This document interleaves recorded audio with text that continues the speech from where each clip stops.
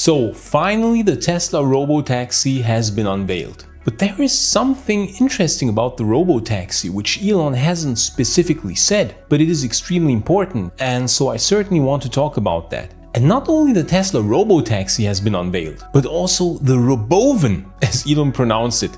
Some might even call it the Robovan. But Robovan certainly sounds cooler. We have quite a lot to talk about in this video. For instance, when will the Cybercab or Robotaxi realistically come out? How much will it realistically cost? And what about the Robovan? When will it come out? What will it be used for? Some among you might even remember this clip here. So let's also talk about how the Robovan fits into all of this. And then also the Optimus Robot. How much will it cost? And when can you finally get one yourself? There's so much to talk about in this video, it's crazy, so let's get started.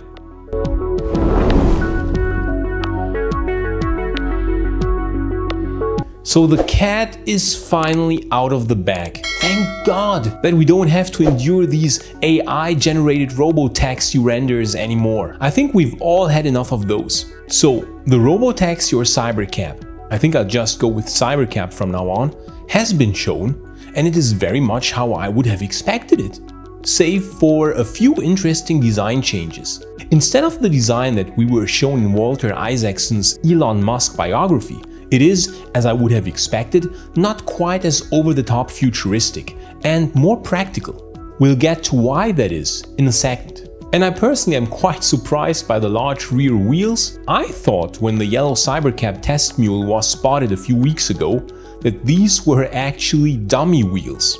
So this is certainly very interesting.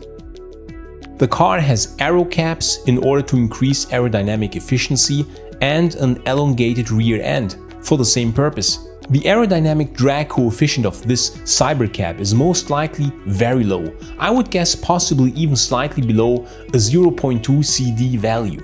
Combine that with a narrow profile of the wheels, and I think the Cybercab will be ultra efficient. It will very likely require a surprisingly small battery in order to still achieve 300+ miles of range. The interior is, as we have already seen on some design sketches, very minimalistic in true Tesla fashion. There is only one large screen and 2 seats, and not much else. But this is of course also in order to increase profit margins, because remember, the best part is no part. That is Elon Musk's design philosophy. That is how you can really boost profit margins of a product. It is, as we have also guessed, a 2-seater, because over 90% of all cab rides are done by 2 people max. What is really impressive though is the giant center screen. It is really massive. I would guess that it is even larger than the one in the Cybertruck, which is an 18.5-inch screen. So the one in the Cybercab could have a 20-inch or even larger diagonal, which makes sense because of course you would want to watch something interesting while the Cybercab takes you to your destination. The cab has also a very large trunk in order to be able to store a lot of luggage. Now, when will this thing be available? According to Elon, in 2026. But that seems again a bit like Elon time, so of course it could be 2027. Elon said that it would cost less than $30,000, somewhere between $25,000 and $30,000, which, if true, will be an excellent price. And now to the extremely important thing. You will actually be able to buy this. You will be able to buy a few Cybercabs and run your own taxi service, which is really pretty awesome. So everybody can become a fleet operator and make money using Cybercabs.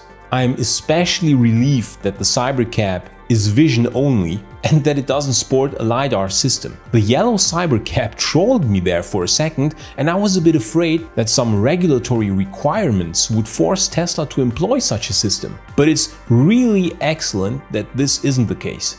And the Cybercab will come with a wireless charging system. And an automatic robotic cleaning service has been teased as well, which will of course be excellent if you want to use the Cybercab as a fleet operator. But now to the super important point, which I think most people have missed when watching this presentation. Tesla didn't just unveil the Cybercab, but it unveiled the Cybercab platform. which means that this will actually serve as the prototype for the famed $25,000 car, aka the Model 2. And that is why I also think that they didn't go too far on that one with over-the-top futurism, since it needs to be a mainstream product. In fact, the Model 2 might become Tesla's highest-selling car. So they can't push the boundaries design-wise too much, but I think they did a really excellent compromise between futurism, functionality, and also the potential for high profit margins. Because if you want to build a $25,000 car and still make money on it, you will need to be very efficient regarding the building process, and you want to sell as many units as possible. That is why it looks so simplistic with only one screen. And that's also why I thought that the design would be relatively tame, which it is, yet still futuristic enough. I think it's an excellent compromise. So basically the $25,000 car will look very similar to the Cybercab, but of course it will have a steering wheel. Tesla can just attach a steering wheel with a steer-by-wire system like in the Cybertruck and change a thing here or there, and then basically you have two products with minimal changes to the assembly process. This is, I think, what many people missed here, that we didn't just get to see a Cybercab, but probably also a preview of the Model 2, aka the $25,000 car. Now, a product that certainly surprised many, and it also surprised me, it was a true like WTF moment, was when the Robo van was introduced, or the Robovan as Elon called it. Man, I love that pronunciation, it's hilarious. Anyways, the Robovan or Robo van was a real surprise, but many of us saw it coming. Elon has hinted already a few times that Tesla was working on a Robovan. However, we didn't expect it to look so crazy. It is basically a cyber van. It looks super over-the-top futuristic, and it will be fully autonomous. You cannot find a steering wheel anywhere on the inside. Not much has been said about it. We just saw that it has space for quite an astounding amount of people. During the presentation, 14 people emerged from the Robovan, if I counted correctly, but Elon said that it can carry up to 20 people, which is super impressive. I guess the seat configuration would have to be altered a bit in order to be able to hold 20 people though. Elon also said that a cargo version would be possible, where you can transport cargo automatically through cities or below cities. Truly fascinating to think about these things roaming city streets. Elon is really helping to make the future look like the future. It's something I've been complaining about for years now, that the freaking future didn't look like the future. But thanks to him, it becomes more and more as it always was supposed to be.